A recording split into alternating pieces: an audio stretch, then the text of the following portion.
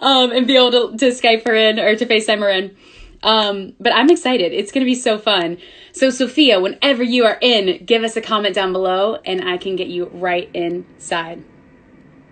But guys, I am so excited for this.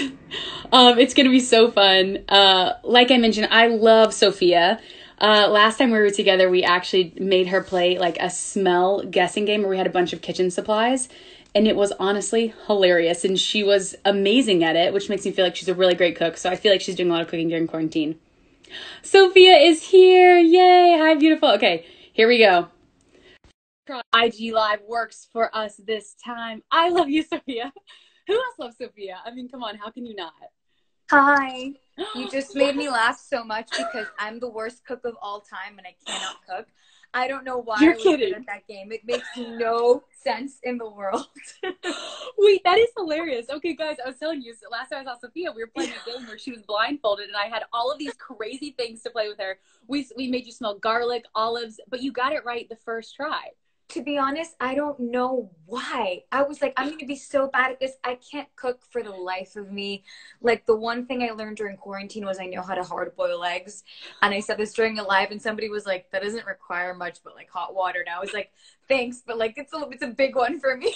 Wait, Sophia, that's hilarious because I did the same thing. I just learned like how to make pasta, which I'm embarrassed to admit, but like, whoa, that's which is, I don't know how to do that. it's like, it's the same. It's like boiling water and you just put things in there, but like, it's so scary to me for some reason. It's really scary. And hard boiled water. Boiling water is scary. Hard boiled water, hard boiled eggs. They're all, anything hard boiled is too scary for us. How are you, Em? It's good to see you. It's so good to see you. I'm good. I'm hanging in there. So I'm over in Brooklyn right now. Okay. And so we've been nice and safe and I have my two roommates here. So we've had a good time. Right. But how are you? You're in LA, right? I'm in LA.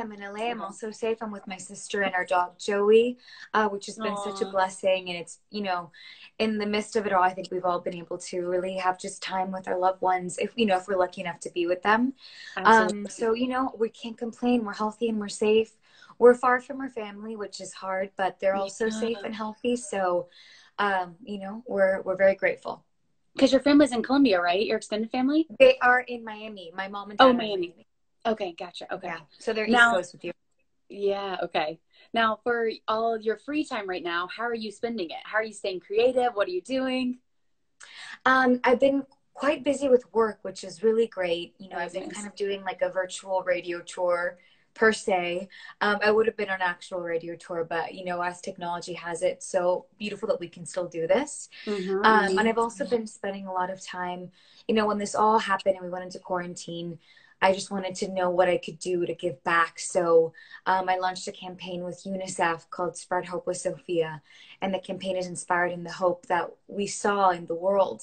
And it's been so beautiful to see people's generosity and their response and how they're spreading hope and maybe giving donations as well. But it's been really beautiful. And the link is unicefusa.org/spreadhope. And apart from that, have been working on music as well. I've been reading a lot. A friend of mine, and her and I, we like text each other like books to read. And, it had been a while since I had really given time to reading. And that's been really nice. Apart from that, really nothing super, like we walk our dog Joey and that's like our favorite part of the day. The best. Yeah, at-home workouts with my sister, and I look forward to every night the dinner that she makes for us. Like, it's been nice. We have dinner together every night. Oh, she's an incredible cook, like incredible. And I feel like she's mastered it even more so since we've been in quarantine. But before we never had like family dinner every night because our schedules were different. Now every night we sit down and we have dinner. So it's been nice. It is nice. You're right. Like something about having intentional time to do all these things. Yeah. And maybe you didn't always put a top priority, but like it really puts things into perspective, I found. It does. It absolutely does. And now you also celebrated a birthday, right? I did. This last week. Happy birthday. Yeah. Thank you. What did you guys do for your special day? It was actually, it was such a special day. In the midst of this all, I think we've all realized what really matters in life, and that's nothing except for being with our family and our loved ones and being loved is such a beautiful thing to feel that. And, you know, my sister made the day so special. And, you know, I had said all week that me and my mom, our birthdays are 2 days apart. And we were like, we're going to celebrate when this is over. We'll postpone our birthdays because it feels weird to celebrate right now. But my sister made our day so special. She woke me up at midnight. I like apples. So she woke me up with an apple with a candle on it, singing happy birthday. Then when I woke up the next morning, the house was filled with balloons and filled with flowers. And she somehow got ordered like through online my favorite snacks that were all set out on our table. And since I can't cook, she made like a special birthday menu where she was like, I can fill in whatever I would want to eat all day, and she would make it. And it was just what was really your like favorite meal from the birthday day? Well, she made banana bread cake, which was incredible. And she also made, I know, I'm so sorry. We need that recipe, honestly. Oh yeah, Bao, we need your banana recipe. Please. And then she made for dinner, she bought something called a Dutch oven, which I don't know what that is, but it's an incredible thing that makes really good chicken. So she made this chicken with like, doll, come here. Yeah, she's here. Hi. We're talking about how special you made my birthday, and that they need your banana cake recipe. Okay. And, we need the banana bread. Mm-hmm. What was the chicken that you cooked for me for my birthday? I got a Dutch oven. I'm a terrible cook also. I don't know anything. Yeah. So I made her, I'll send the recipe. It's just like lemon garlic chicken with onions in the Dutch oven. It was just so yummy. It was pretty good. It was good. It was good. Delicious. Oh, man. Okay. That's exciting. Oh, little sister cameo. Joey! Wait, do you want a Joey cameo? Wait, we obviously need Joey in here. We're getting the whole fam. Oh, this is special. He looks like a stuffed animal. Are you kidding? He's a stuffed animal. He's not real. Joey, he looks like he's a snuggler, is he? He's such a snuggler. Look at him. Oh my God. You know, my roommates and I thought about fostering a pet. We were like, we need to. We've reached out, but so many pets were already been fostered. I was like, okay, that makes me happy. It's amazing. Yeah, so we're going to have to do it again and see if we can get some love. Nothing like having an animal though during this time. Oh, it's a blessing for sure. Aw. Now, I found for me one thing that's really been helping since I don't have a Joey to snuggle with is I find myself on social media a lot because I feel like that's a way to stay connected. And but on the adverse of that, I also find it also sometimes makes me feel overwhelmed and anxious. And so I'm curious for you, during this time, what's your relationship with social media like? How are you sort of navigating that back and forth? To be honest, I feel the exact same way as you. Although I feel personally, social media, since we've been in quarantine, since the pandemic, has been filled with so much more hope than the contrary. And it does give us this feeling of peace and connection that we literally, no matter where you are in the world, where you come from, what language you speak, the color of your skin, every single one of us is going through the same thing and feeling the same thing and feeling scared. And I think that has given us a lot of, I feel like it's the greatest equalizer we've ever known, and such, I think, the deepest connection we've ever had. But I do find that I find myself maybe on weekends, on Sunday or Saturday, I won't really be on my phone just because I feel like we're on our phones all the time now. All the time. So my screen time is outrageous. Yeah. So I think instinctually I just kind of put it away just to, because you're right. Because then we also see the news through there, and it's good to just take a break for a second. So if you can do that, I think that's good, right, Joey? And then we'll just cuddle with Joey. And then take some Joey time. Yeah. And, you know, actually I've been doing the same thing where I'm trying to treat it like during the week, I can be on it as much as I want or try and limit it. But the weekend, I really take some time. But I've also found for me that if I can light a candle and then maybe like make a latte or something, it's really calming. And then I normally listen to like my favorite albums from start to finish. Yeah. And that's been something that's helpful for me. So I'm curious for you. I go through the John Mayer ones. I always listen to Casey Musgraves. I feel like I John since I've been here. That's a good one. That's a good one for quarantine. I was gonna ask you, what's your quarantine album or songs that you're listening to right now? This morning, I performed on Good Morning America this morning. So I How was was up that? really early. It was amazing. It was so special. I performed literally from my living room, a song that Oh my is so gosh. close to my heart. And it's a song called Someday. And it's all about, you know, one of the lyrics is, on days when the sun is gone, hope lives on. It just felt like a perfect song for right now. Okay, Joey, yes, I'll put you down. But anyways, I was up. Joey's like, I gotta go. Up at like 2:45. Oh, it's 11:11 over here. Make a wish. Yes. I hope you guys all make wishes too in the comments. Yes, everybody make a wish. So I was up really early. So I started listening to her. I really love her. And she has a song called Sometimes that I just had on repeat this morning as I was getting ready and like warming up for the performance. But I've also been really into like Dua Lipa. Like when my sister and I do our at-home workouts, really love Dua Lipa. Really love Phineas. Really into Phineas. Ooh, it's good. Yeah. Billie Eilish also, her last album is still one of my favorites because it's just so mellow. But yeah, there's such good music out there. It's so beautiful to be a part of an industry that has meant so much to so many people right now. And I mean, I Love You is still such a jam. Thank you. And it honestly, wait, it has 20 million streams to date, which is insane. What?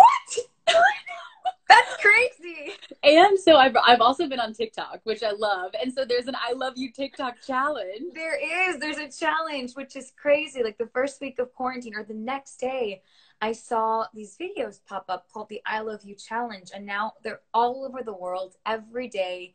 There's hundreds of them. They have millions of views, and it's people from, I saw some in Morocco, Egypt, Brazil, Tokyo, Mexico, New York, everyone doing this challenge, and they're just dancing and having a moment of like happiness and hope and challenging each other. And it's so cool to see how my song or my music has been able to connect people in this time. It's such a privilege.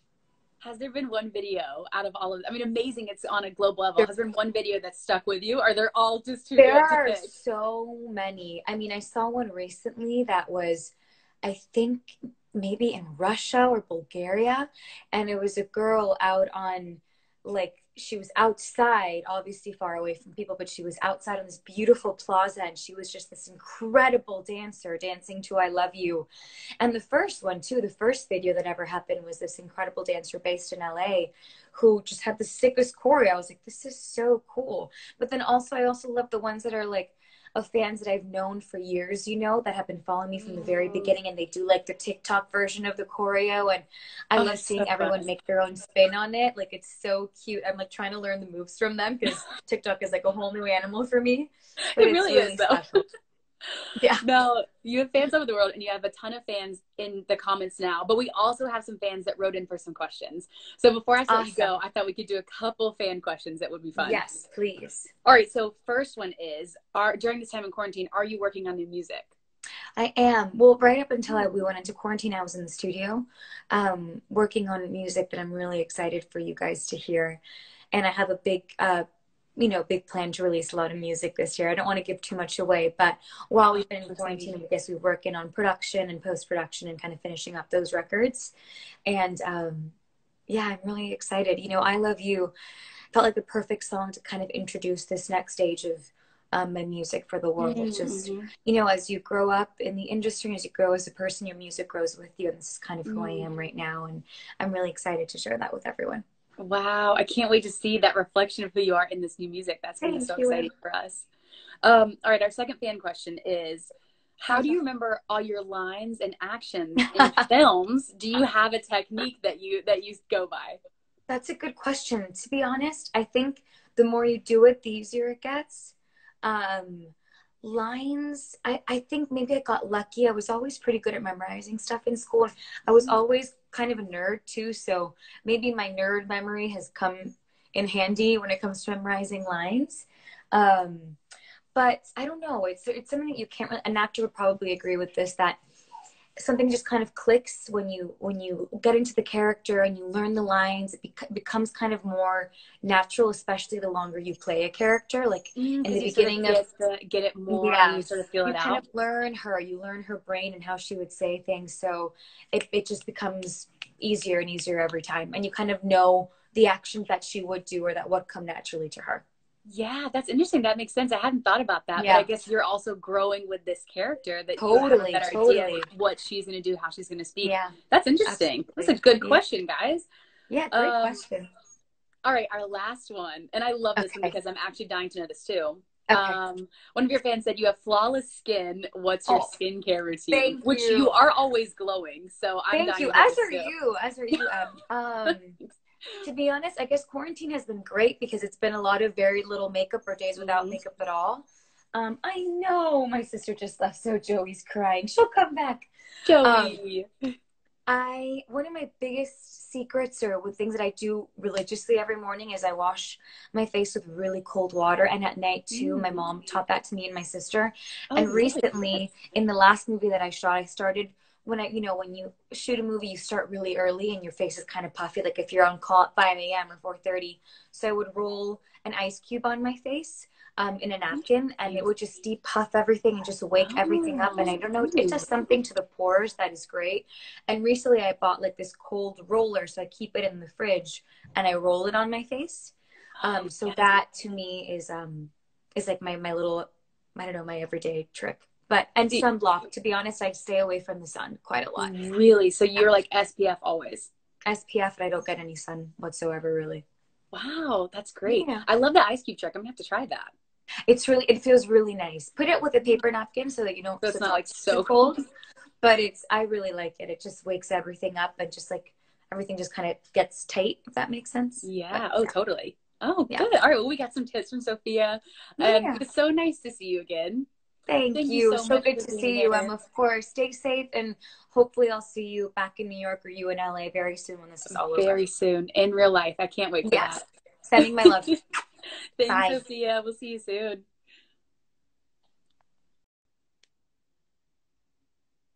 All right, guys.